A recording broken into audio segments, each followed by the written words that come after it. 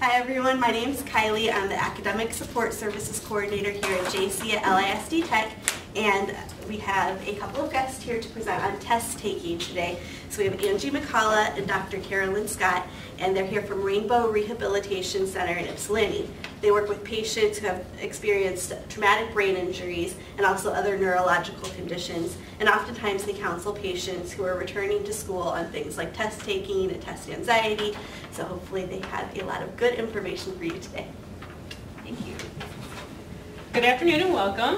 Carolyn and I are excited to be here. When I presented the idea to Carolyn, she was all gung-ho. So we hope during the next hour or so we can give you some tips, both to better yourself and better your test taking, but overall just so you can walk into the test taking room and feel more comfortable when you arrive. There's going to be a lot of information, so the resources we gave you, go back and look over once you leave. If you open your blue folder on the right-hand side, you'll see your PowerPoint. It'll look like this.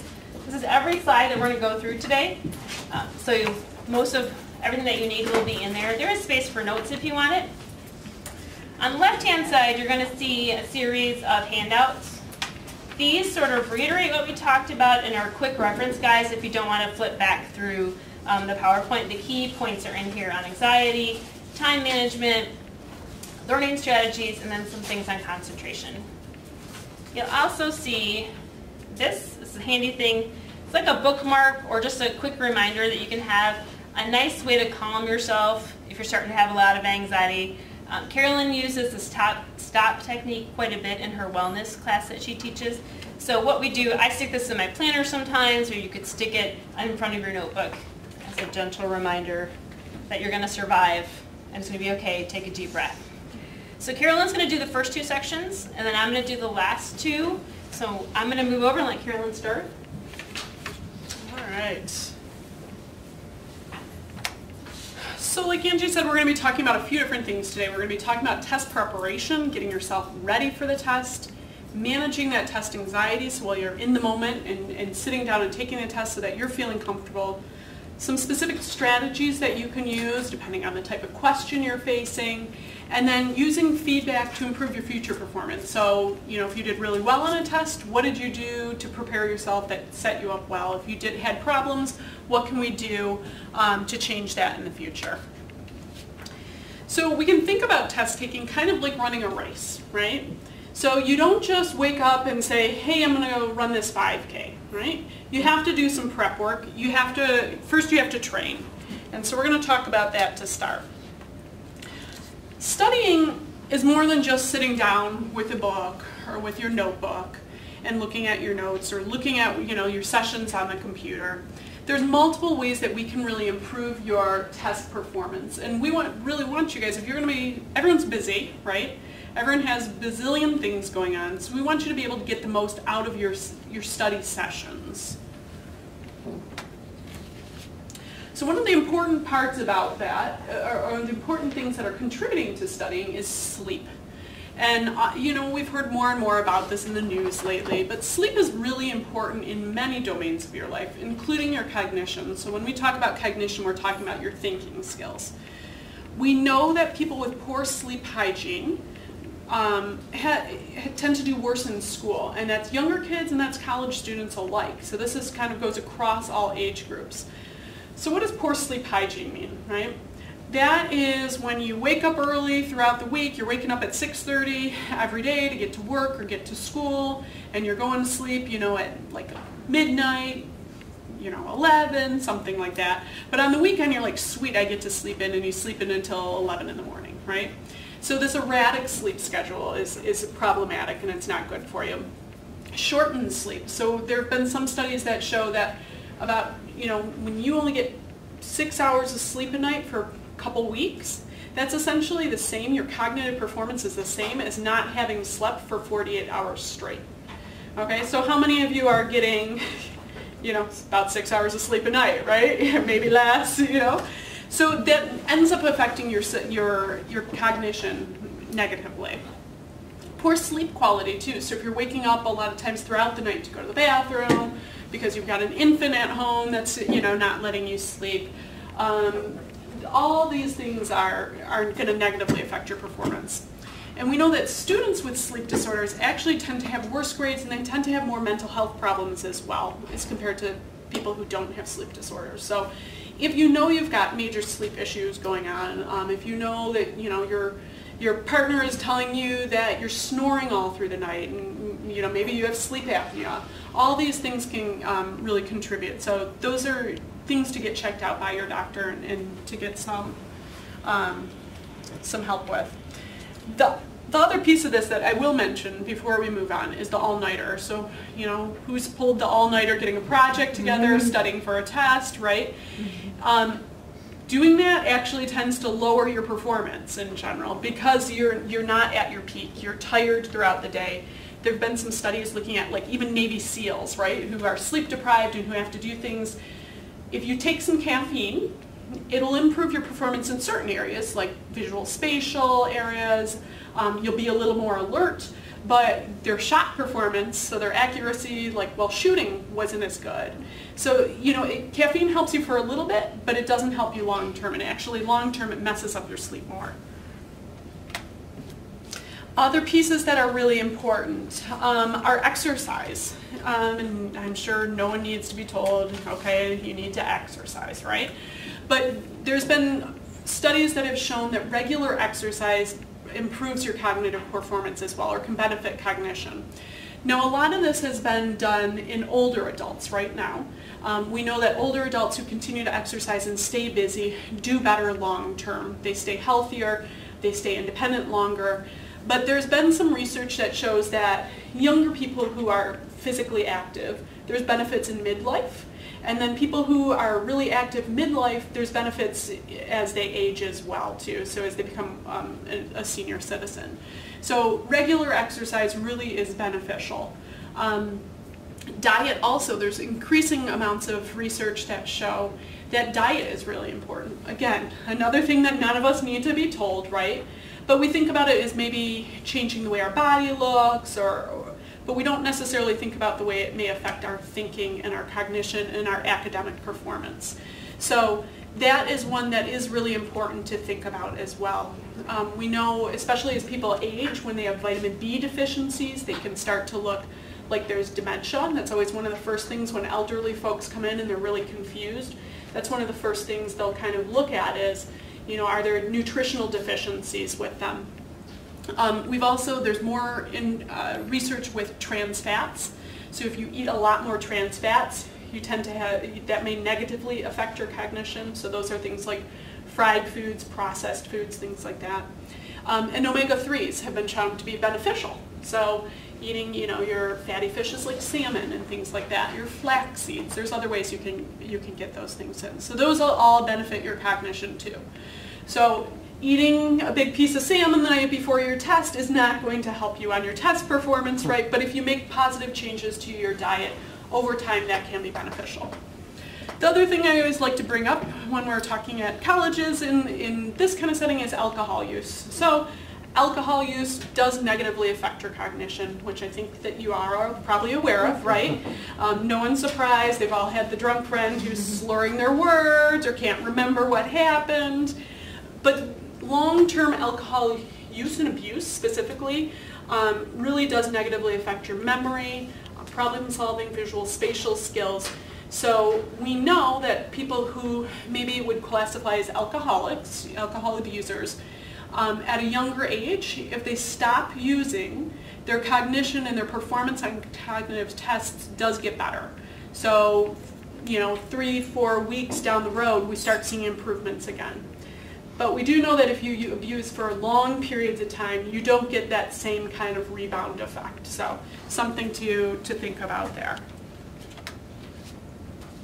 So when we've talked about kind of the sleep piece, the exercise piece, the nutrition piece that are all parts of studying and part of doing well on tests.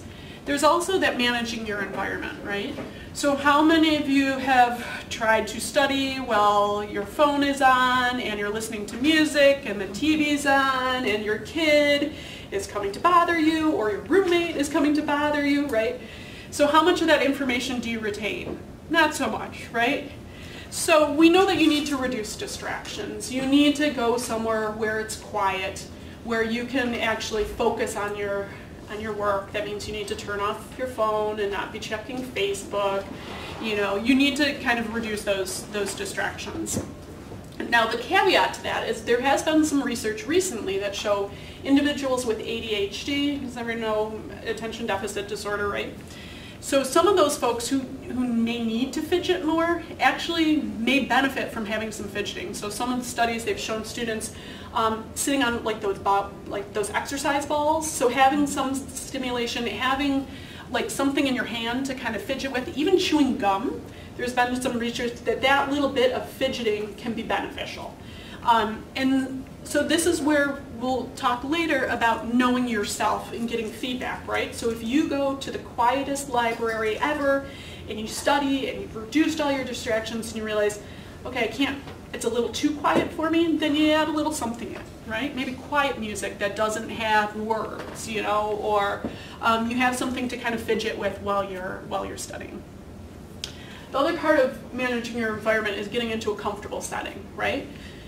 So comfortable means, you know, somewhere where you can sit, where there's adequate lighting, where you're not going to fall asleep though, right? So we've all seen people studying / sleeping, you know, in a library setting, right? So you need to find that fine balance of being comfortable, but not so comfortable you doze off. And part of that then is studying when you are alert, right? So many of us will go to school all day, work all day, then take classes, then do whatever home responsibilities we might have, then we start studying at 10 o'clock at night, right? So that's probably not the time of day that most of us are most alert. Some people are night owls and that's when they do really well, right? But for most of us, starting to study when we're already fatigued, when we've kind of used up all of our, you know, cognitive energy throughout the day, that's not the best time to be doing your work. So you need to figure out when that time is for you. Some people are morning people, some people are night owls. You know, if you're starting to study and you realize you're falling asleep and you can't concentrate, it might be better to go to sleep, get your rest, and wake up earlier in the morning and start fresh then. Studying at the same time in the same place every day is also beneficial. So we're starting to form habits, right? We get our body used to certain things. So, you know, when we walk into our kitchen, we may suddenly feel hungry, right? Our body's kind of conditioned to feel that way. Same for studying. If you set up a study routine, that's going to benefit you. You're going to be able to better concentrate and get the most out of your session. However, can't tell you how many people have told me, well, I can't understand why I can't concentrate. You know, I'm thinking of one person in general who was working and just couldn't concentrate, couldn't get his work done. And he's telling me all about it, and he was working 16 hours a day, and he took one break. And that was the only time he left his computer, was to get lunch. And that is not a good way to make use of your time, right? No one can concentrate for that long. It's not beneficial, and then you become inefficient, right? And so that study time isn't necessarily beneficial. So you need to take breaks throughout your study time, you know, once an hour, stand up, stretch, do a little something, and then come back to it. You also need to study to the type of learner you are. So you guys, I think everyone has one of these quizzes, the what is your learning style? Yeah, the quiz is Oh, sorry. Learning style inventory, excuse me. So we will, we'll be talking about that a little bit more towards the end. So some study skills that you can use in particular when you actually are studying is studying over time versus rather than all at once. So this is kind of, if you take a psych class, you may hear about this as spaced practice, right, versus cramming everything in. Cramming is not a good general strategy for test taking. You know, you can cram for the last few minutes, maybe before your test, and then dump it real quick, but it's not a good way to get a lot of information in and to retain that information.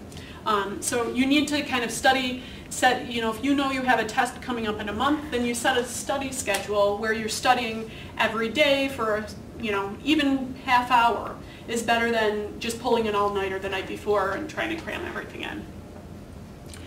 Repetition is also beneficial, so that fits with that same idea of cramming is not the best way to do it. You need repetition. That repeated exposure is very beneficial. So seeing that information over and over again, hearing it, if you have an ability to listen to your class lecture, you see the lecture, then you have an ability to listen to it at home again. If you guys have that ability with some of your classes, right? You can pull it up and listen to the lecture again. Sometimes, I've put lectures and stuff on my phone, and then you can listen to it as you're driving, right? Don't be a distracted driver. But you can, if you've got a long commute, you can kind of listen to some of that information. That's not active studying, but it's a good way to hear some of that information and get repeated exposure. There was a recent study out where they looked at kind of the most beneficial ways to kind of study is answering practice questions. So when a professor gives you test questions, or when you read a chapter in your book and there's questions at the end, practicing going over, answering that skill, going over the answers, the justification for why that is the right answer is an effective and beneficial study technique. Same for elaborating on how new information is related to your known information, why facts are true. So what this really gets at is you want to be actively studying, not just reading. You need to be kind of thinking about it, making connections. And we know that strengthens the neural networks, that's going to be beneficial to your brain, it's going to be beneficial to your studying and your performance on tests as well. Any questions about any of that? I'm speaking quickly. I feel like I'm speaking quickly. So, we talked a little bit about, your test is in a month, right? So you need to set goals. You need to figure out, how am I going to get to that point where I am going to do well on this test because I've set goals, I've figured out how I want to study. So there's a few steps that makes goal setting successful and make you more likely to hold on to and actually achieve your goal. One is write it down, right? So when we write something down, when we post it up maybe in our house, on our bathroom mirror, we have a sticky note saying, I am going to do this, that helps. It's another reminder. We also need to make our goals realistic, achievable, and personal, right? So I was joking with a colleague that I'm going skiing at the end of the month, and unfortunately my snow pants are too tight, and so I need to lose about 10 pounds in 2 weeks. Well, that's not a realistic goal, right? I might need to go buy some new snow pants, right?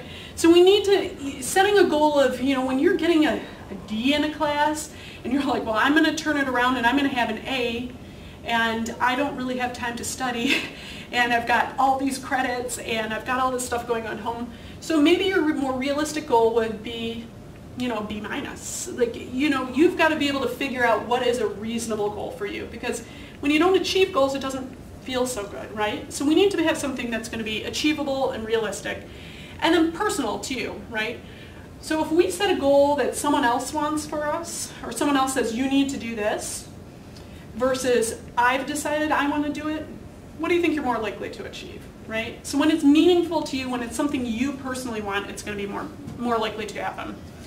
Same for when it's positive and specific.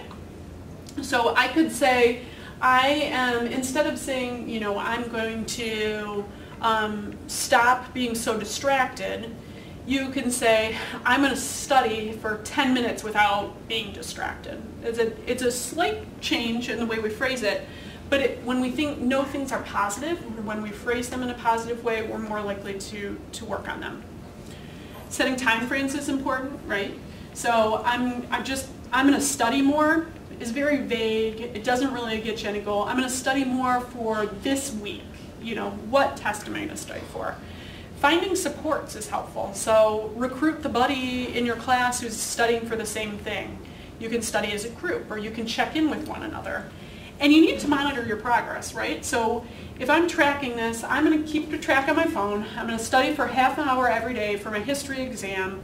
And at the end of the week, if I've done that, then I get to go have a beer with my friend, right? So finding a way to kind of reward yourself and monitor that you're actually hitting those goals. So for example, your desire could be, I want a better grade in history, but your goal would be, I'm going to study history for 45 minutes every day until my final exam in 1 month. I'm going to set a reminder on my phone, right? Really good way, because that reminder tells you, hey, get busy. And at the end of each week, I'm going to reward myself by spending time with my friends. So we're specific here. We're setting up a way to monitor our progress. We're giving ourselves reminders with the supports, and we're more likely to achieve our goal that way. So in terms of test anxiety, this is something we've all experienced, even if it's not a problem all the time, right? Everyone has sat down at a test and been like, right? So anxiety is a very normal reaction. It's that fight or flight, which I think we've probably all heard of at times, right? Biologically, this makes a lot of sense, right? Biologically, our body is responding to a threat because that test is threatening to us in some way, right? It's threatening to our sense of worth, it's threatening to our grade or our scholarship, it's threatening to what we've got to tell, you know, our parents or our spouse when we come home about how we did. So it's very normal for our heart to start beating fast, we start sweating, you know, you've got the sweaty palms, it's harder to even concentrate, that nausea or that butterflies in the stomach that you guys have all heard about. And oftentimes we don't always put this together that, oh, this is anxiety, this is what's bothering me. I'm nervous. We just kind of think, oh, I'm feeling sick, right? So recognizing that you're having that anxiety is really important. Now, anxiety can actually be a good thing for us, right? So we know there's this Yerkes-Dodson law, and there's some, it's taught as a law, but there's some variations of it now. But basically what this shows you is that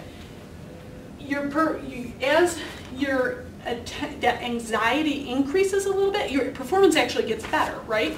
So you got to have a little something riding on the line, and you're going to be more attentive, you're going to be a little more aroused, you're going to have better performance. But over here, if you're really anxious, your performance is actually going to be worse because you're too anxious, and so you can't concentrate, and so you're distracted.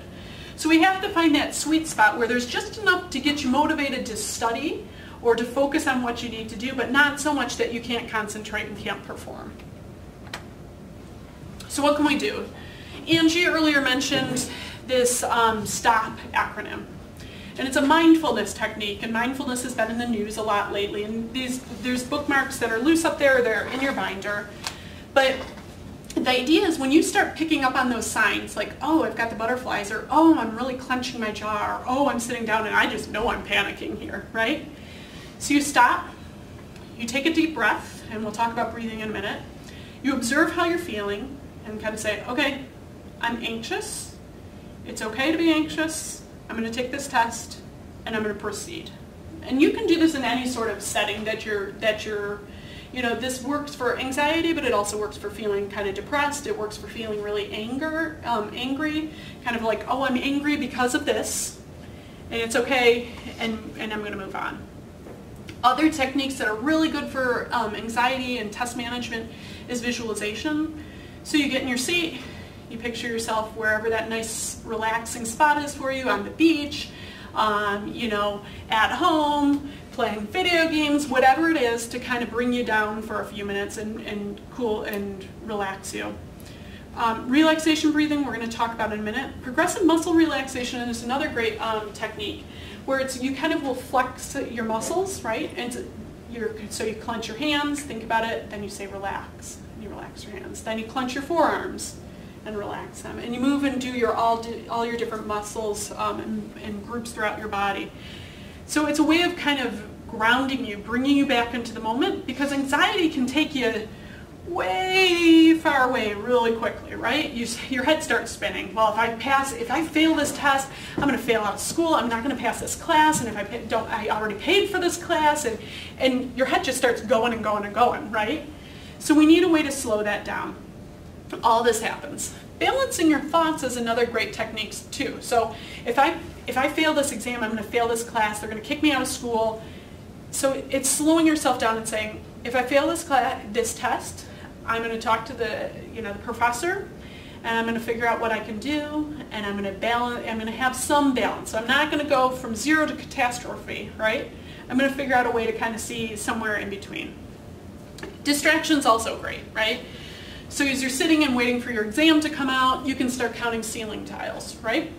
You can start thinking about looking at the back of everybody's head. How many people have brown hair? How many people have blonde hair? How many people have no hair? How many people have black hair, right? There's lots of different ways that you can distract yourself by what's going on in the room just enough to take off that edge so that you can focus, right? So if we think about that curve again, instead of being way over here, you're going to bring yourself back up to where you can have a more optimal performance. Relaxation breathing is also called diaphragmatic breathing. So the diaphragm is this muscle here, right? Kind of divides your thoracic and abdominal cavities, your abdomen and your chest.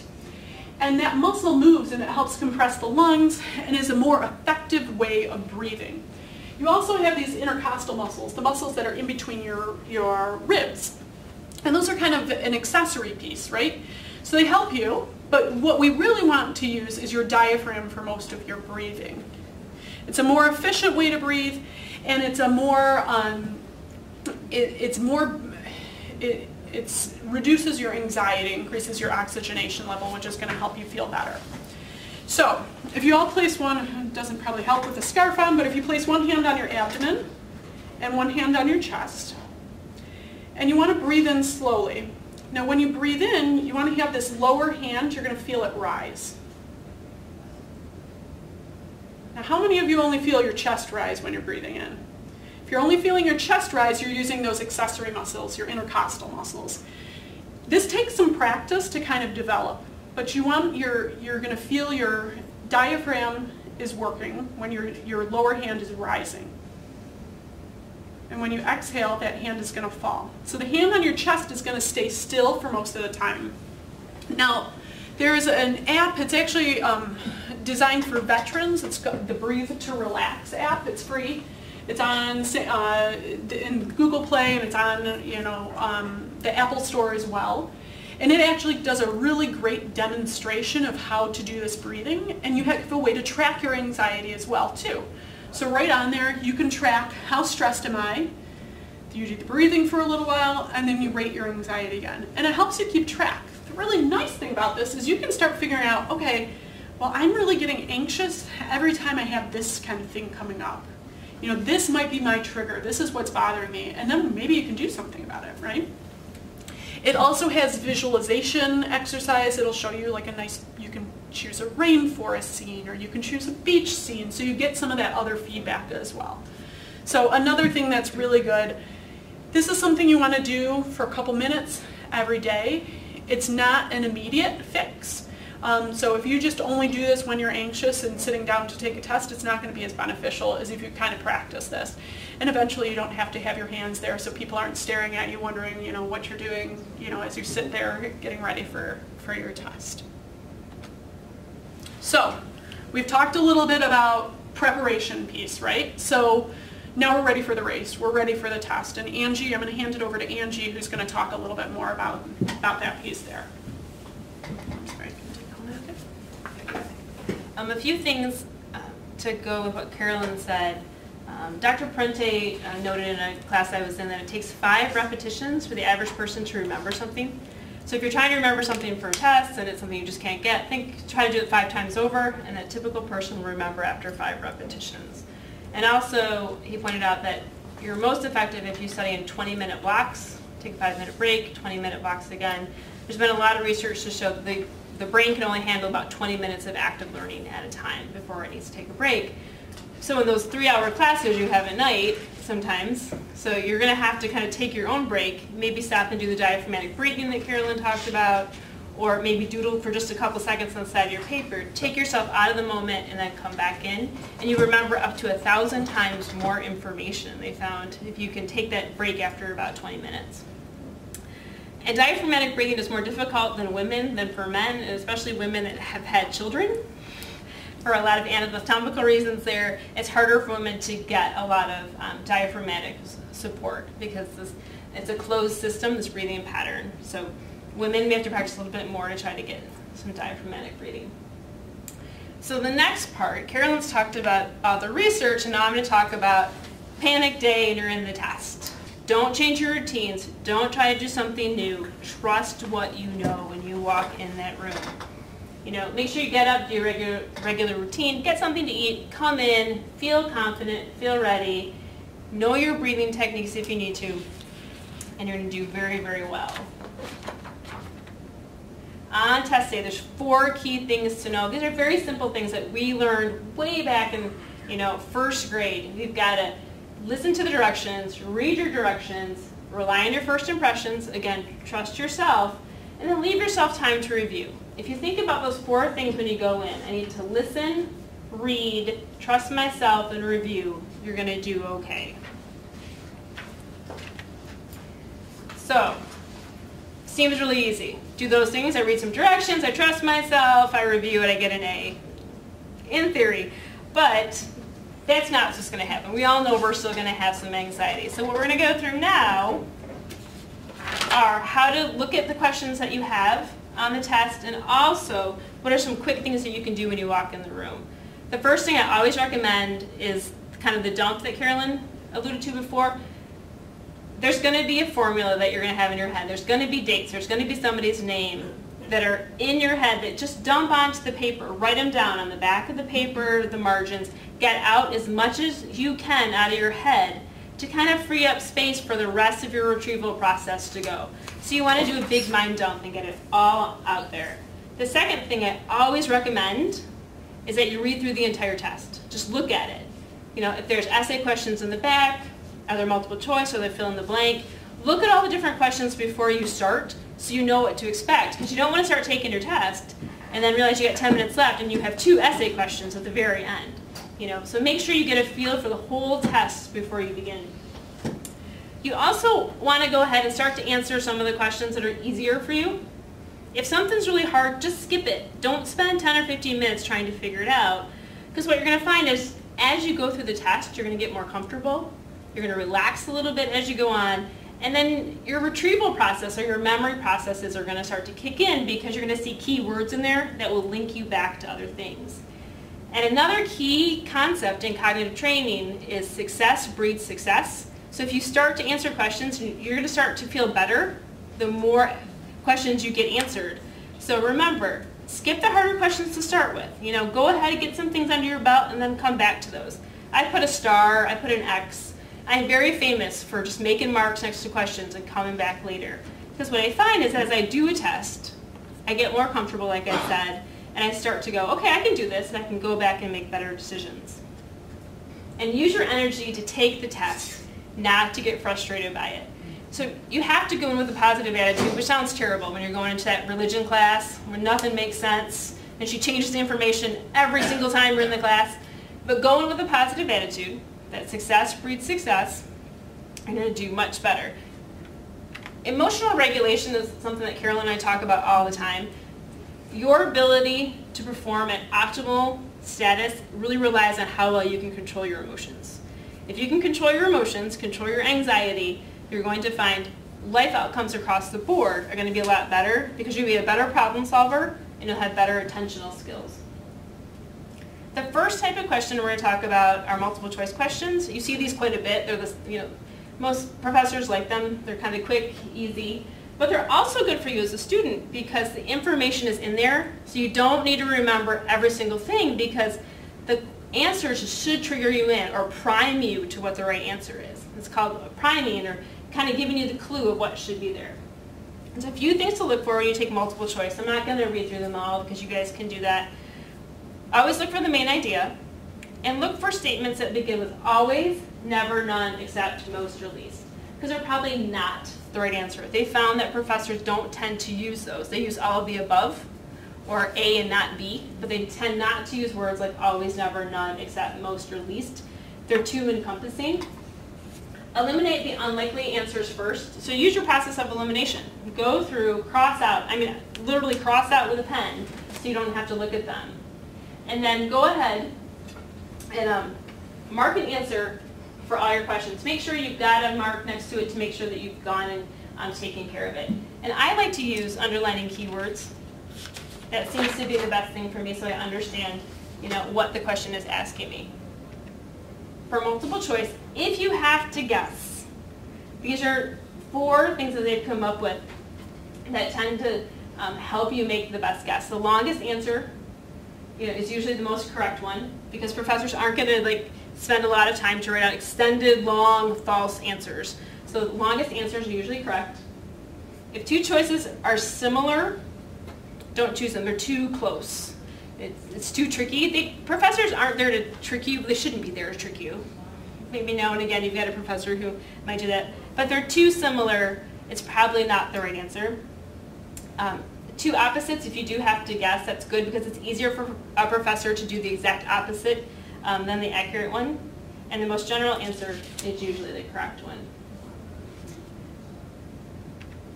The second type of question is the dreaded essay question. And the goal of an essay question, remember, is not what you know, but how you're going to apply it and how you're going to explain it and support it. So you can read through here before you get it started, but the key thing for an essay question is to write your outline. Make sure you take a few minutes to write an outline. And I know we all fought outlining, no one likes outlining, but outlining is the key way to make sure that you know what your main point is, what you're trying to address, that you have supporting details to it, and that you have good thought organization. What professors tend to look for is, do you have an organized thought pattern? Do you understand how A links with B when you write an essay question? And can you draw similarities between things and link how they're going to go together? And you want to make sure that you can support everything you do. And a nice way to end an essay, sort of wrap up the central point again that you started with in your topic sentence. And then, in my case, write legibly. I write completely illegibly, so take your time and write legibly because you will get marked off if they cannot read your handwriting. Just that's a personal tip there. So my least favorite kind of question, and I find the hardest questions, are true-false questions to me. I think they are the hardest questions to answer. It's my personal difficulty I have. So remember, if it's a true-false question, every aspect of the question has to be true. So every detail must be true in order for it to be true. So, and then look for extreme modifiers, both to make something true and make something false. And I've listed the extreme modifiers there. And then don't second guess yourself. If there's a sequence of like 7 or 8 yes questions in a row, it's okay. The next one doesn't have to be false. Don't second guess yourself. Just answer the question as it is up there. From true, false, there's matching questions. So when you do matching, so you have a list of words on this side and a list of words over here, and you have to match how they go together. Use one side as your base, as your home, and then match across. Don't try to use a word here and then a word here and then come back here. Use one side as your base, so you have an organized thought process of how they link over here. Read through all your answers first on this side before you start to make selections, because there may be a better answer farther down, so make sure you do that. Cross off any of that you've used, but you will always want to start with a solid base on the one side versus the other side. And then from there, the fifth question type you're going to have is fill in the blank and sentence completion. Again, a difficult one, but easier than true, false in the sense because it does give you some context. You'll know if it's one word or 2 words. Within the sentence that you have, you'll have some keywords hopefully that will prime or drive that retrieval process that you have. You want to make sure that if you can't think of the word, like the technical word that you need, that you might write a descriptive answer. You may not get credit, but it will show the professor that you maybe understand the concept of what's going on, so that they may be able to help you think through how to remember that technical term next. So you want to show the professor that you were thinking it through, that you have some idea of what it is, but you may not just be able to retrieve that word. You also can use this strategy. If you don't know the keyword, just start to write down words that are sort of associated with it. And what you might do through that generative process or generating of different words, you might cue yourself in. A self-cue strategy, like, oh, that's the word. Because some people need to see it to be able to retrieve it. So if you start to write words down, it may go ahead and cue you to what the right word is. The final kind of question you'll see on exam is a problem-solving question, and that's usually in labs and scenarios. Allied health professionals like those. Case studies, you have a 53-year-old patient, status post tonsillectomy, seeing this, and this. What are you going to do? Problem solve through it. So what you need to do first is ask yourself, what am I trying to answer? What am I trying to find? What do I need in order to find that answer? Do I need to think about lab studies? Do I need to think about age? Do I need to think about comorbidities? What do I need to do with that? And then what are the steps that I should follow to solve the problem? is there a way to break this down and organize my thoughts to make sure I have an effective problem-solving strategy? And finally, and this happens a lot with case studies, did I cover the whole problem? Because we tend to get stuck in minutia and answer one sort of it and not look at the entire big picture. That's a very right side brain thing that we see a lot, especially when we treat, is you can't see the forest or the trees. I mean, you're just looking at one little thing and you miss the whole big question and then you don't have it right. You may really know how to take somebody's blood pressure, but you don't see the whole picture and they're still going to code out because you don't know all the other things that are going on. So we've talked a little about strategies to help you with answering the questions, and those are things that you can go back through. You're not going to remember all the strategies I just talked about, so I didn't spend tons of time on them. So if you think you have difficulty with any of those type of questions, go back, reread those slides, ask us questions. Kylie can get in contact with us and we can help you there. But time management, like Carolyn alluded to, and we're talking about it again, is such an important part that we're going to go through it real fast, because in the test setting, you are sort of the slave to the clock. You've only got a little bit of time and you've got to use your time most effectively. So this is a good way to do it. Like I said, look over the entire test before you start so you know what's there.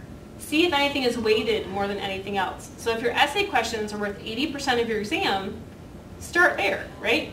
Because if you get all those right, you got a B at minimum, right?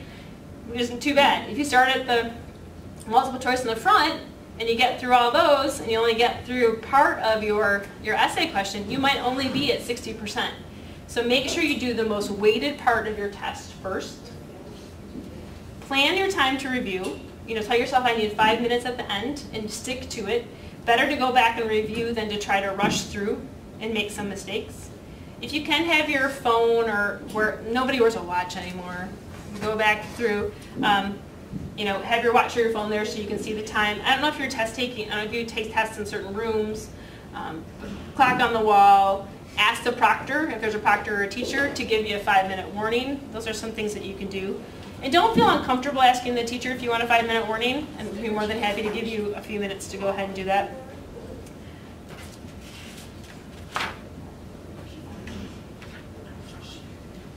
So when that time management, we talked about reviewing, and this is some of the things that you need to kind of go through when you review. You want to proofread your essays for grammar and spelling. You want to make sure you've answered all the questions. So if you've marked things next to the questions, make sure you've gone back and actually answered them. And then go back through and read them, because what you find is you make more errors when you start your test than towards the end of the test, because you're nervous. Your anxiety is a little bit heightened, so you tend to skip words. You miss the nots, the always. You may reverse numbers. You may reverse some words. Double negatives. Some professors will use double negatives, and when you're initially taking a test, when your anxiety is a little bit higher, you're going to miss some of those things. So go back and definitely reread the beginning of what you've done. So we've taken the test, we've prepped for it, we're ready, we've taken the test, we've mastered our questions, we've reviewed it, and now it's after the test. What do we do now? So here are some strategies that we look at after the test.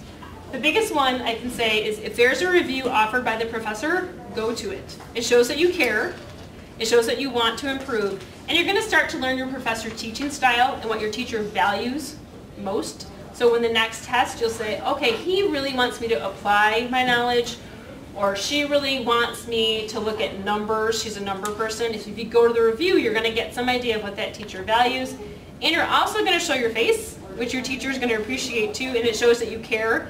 And as much as we don't want to think there's bias, there tends to be bias. And if you're there all the time and trying to get better, that professor is going to be more apt to extend office hours for you. If you go to ask for help, they may be there to help you more than that. The next thing we're going to talk about is, in this plan to review, is determining what your learning style is. Because you may be taking tests and not using your appropriate learning style. And what you're going to find is you keep getting the same things wrong over and over again. And by learning your own personal style of learning, you're going to be more successful. So I took the, oh my goodness, look at Carolyn. Wow. So I took the learning style inventory, and I don't know if any of you did. So I'm I'm a visual learner, but almost balanced. I'm highly visual. Carolyn's like off the charts visual. Yeah. So if you guys want to take it and look at it, we're going to talk about what the learning styles are right now. But I'm going to give you a few key things right now. So visual learners are people who scored mostly A's on there, and that makes up 20% of the population are visual learners. I thought it would be higher, but it's only 20%. Auditory learners are people who learn through hearing. They're actually higher. 25% of the population are auditory learners. That is hearing by hearing and listening. That is my lowest way to learn. Like this format for me is extremely difficult, like lecture format. That's why I use, and you'll see my hands are just all over because I'm just not a listener. And then kinesthetic learners, these are the people that learn by touching or doing, and they're 27.6. That's most people. So is anybody an auditory learner? You're an auditory learner? You're left-handed, aren't you? You are left-handed, yeah. Kinesthetic learners, people who touch or do. So everybody else is a visual learner? I don't know, I haven't. Yeah, so go through I it. can't do it while you guys are talking. Yeah, it's distraction. You can do it on your own. You'll have the Totally information. fine, No yeah. worries. So that says a lot. You're probably not. No, I'm like, Yeah, you're not an auditory learner, or you're a really super strong auditory learner that can't do anything else. Yeah. So most likely you're a combination of all or both types of learners. And what learning style is actually dependent on quite a bit is your emotional regulation. In high stress environments, you're going to be more of a kinesthetic learner or an experiential learner, because you can't listen. Because in high stress, we tend to not be able to, what we call encode and consolidate information well. So information comes in, we hear it, but we can't figure out how to make sense of it because we're on 94 and we're changing a tire and cars are zooming by, and I can't listen to you tell me how to change this tire. No, I need to do it. Because in high stress, auditory is dampened quite a bit, and you have to just do. It's sort of like fight or flight. You've got to make action to make it happen. But easy things, you can just hear. So, for some of you, a phone number may be something you can just hear because that's an easy learning environment for you. For me, I still need to write it down. But for a lot of people who are auditory, they can just do it. Or if you need to learn, to put, the cat food, you're watching your neighbor's house, the cat food needs to go over here. Well, that's not stressful, So you can just hear the information and be fine and remember it. But if they have a tiger that has to be fed steak and you need to wear a suit and you need to do this, you're probably going to have to work through it and think about it in order to do it and not just hear what they have to say. So we're going to talk about visual learners just real fast. You guys can read through these characteristics. I'm going to tell you some other things about visual learners. So visual learners, their best type of test is something where they can diagram or write an essay. So when they have to actively do something and be able to put their thoughts down. Their worst type of test for a visual learner is an auditory test. So if they have to hear it and come back and produce a response, that's more difficult for them. They definitely need to diaphragm, read maps, do essays. Some suggestions for people who are visual learners is that if they can diagram what they're doing, they can make pictures to support what they've heard and doing their note-taking, use flashcards, make lists, carry pictures around with them. That will definitely help them. This is totally me taking detailed notes. I sit towards the front of the class because I'm visually distracted by things that are around me. And I definitely benefit from having the ability to look at something to understand it. I'm on a committee with Kylie at home, and I have to write everything down and draw things, or I walk away not remembering what I've just done. Auditory learners, these are the people who do best when they have to write a response to a lecture that they've heard, or oral exams. So when you have to defend your dissertation, when you have to stand up and give a presentation, when you have to stand up and give a speech, you're best that way. Your worst type of tests are the ones where you have to read long passages and then write the answers to it. And auditory learners don't like to be timed. They like to have kind of open-ended. They tend to like to do things slowly, think through them, make a plan. They tend to speak a little bit slower. They tend to have to get lots of auditory feedback. And they like to repeat things. It was just really interesting because I never picked this up. If Kylie's an auditory learner, and it's just a random thing. They don't really care about matching their clothes or how they're like how things color coordinate, because visually that doesn't matter to them. They can explain to you why they decided to wear purple pants and a yellow and orange striped shirt. They can explain it to you why it works for them, but they don't care that things match. They don't care how things look visually appealing, which is not you, because your house is very nice. No, you like things to match, but so they don't tend to do that. And when you'll find auditory learners need lots of auditory input, so the humming and there's music, there's always something going on in their auditory system. And that kind of keeps them aroused and able to learn. Kind of if it's too quiet in the library, you can't study, kind of thing that goes on with them. Kinesthetic learners. I really like to work with kinesthetic learners. In my practice, these are the people I really like to work with. They're very active people. They need lots of breaks. They need to put their hands on things. And they like to do cooking and construction and art. It helps them learn. So the strategies that we can come up with when you're a kinesthetic learner are a little more varied and a little more fun. So a kinesthetic learner, their best type of test is one that's short definitions, fill in the blanks, and multiple choice. They don't like essays, just like the auditory learners, because it takes too much time. These are the fidgeter people. To help study when you're a kinesthetic learner, you should study in short blocks, take lab classes, make sure you can get up and walk around. Study in groups. Kinesthetic learners tend to do much better in groups because it's more dynamic. Typically there's more chance to exchange ideas, hands-on, construct something in a group. My son is a very kinesthetic learner. He is art, construction, hands-on. So what we've done at school is he has Velcro that he has at his desk that he can just kind of rub his hands on. And so as a student, what you can do is you can make your own. Just put the scratchy part of Velcro like inside your folder, and you can just kind of rub your hand on it if you need some sort of feedback. He can't maintain his attention if he doesn't have something to do. His opening words for first grade, I'm like, do you like it? And he said, yeah, I like first grade. But all they make me do is sit, sit, sit, sit, sit, sit, sit, sit. I can't just sit, sit, sit. And he can't. So what we did is we came up with just Velcro. He has Velcro under a desk that he, puts his hands on. We have him chew gum sometimes. And the other thing as a kinesthetic learner is if you exercise before your test, it calms the nervous system down and increases your cognitive performance. Mm-hmm. So you may think, like I did this morning when I got up, I don't have time to go to the gym.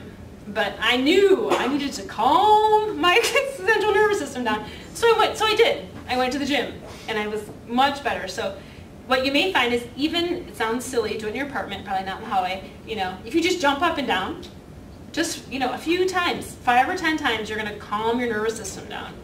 When I run a group, we always start with a gross motor task.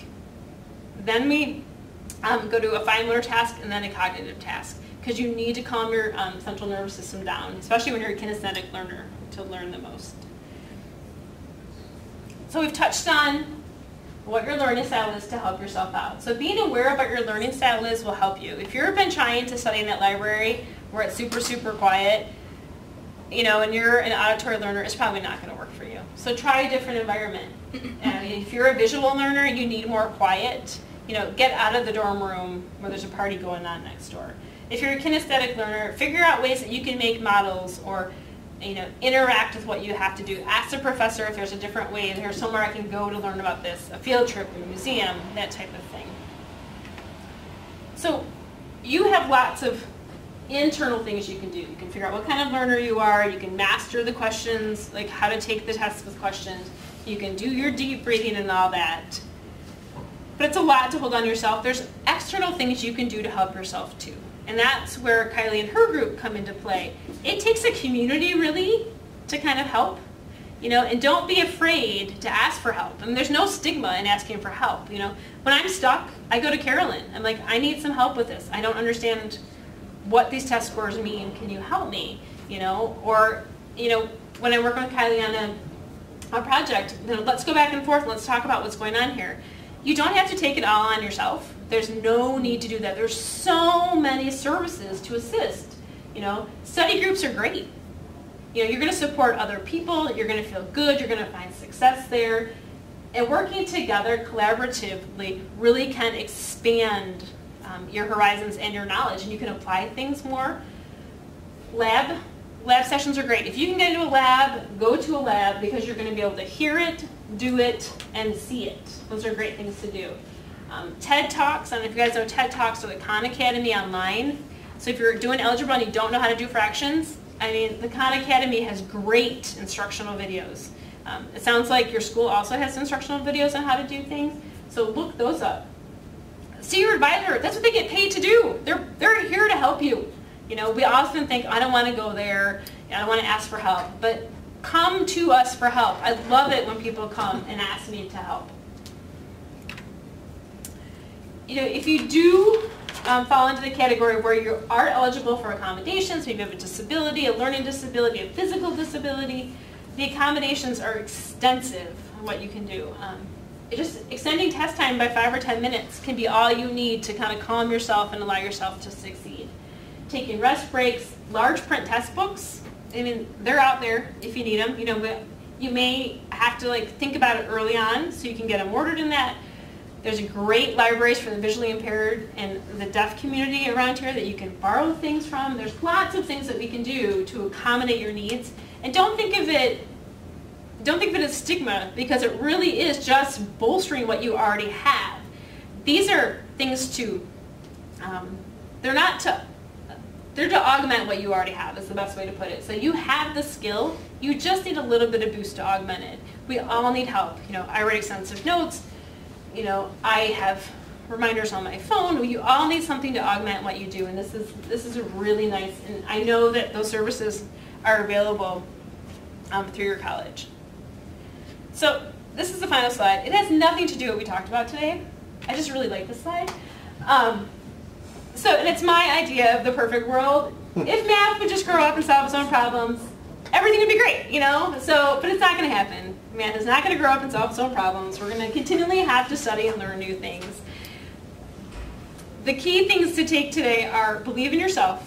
Success really does breed success. And set yourself up to succeed by managing your time, managing your anxiety, and understanding what kind of learner you are and how that applies to what kind of test you're going to take. And the final thing is use your resources, because I know you have a great resource. Yeah. Yeah, kindly use your resource. So thanks for having us. Carolyn and I are here if you need any more questions answered, or if you have any feedback, we'd love to hear it. Thank you. Thank you, guys.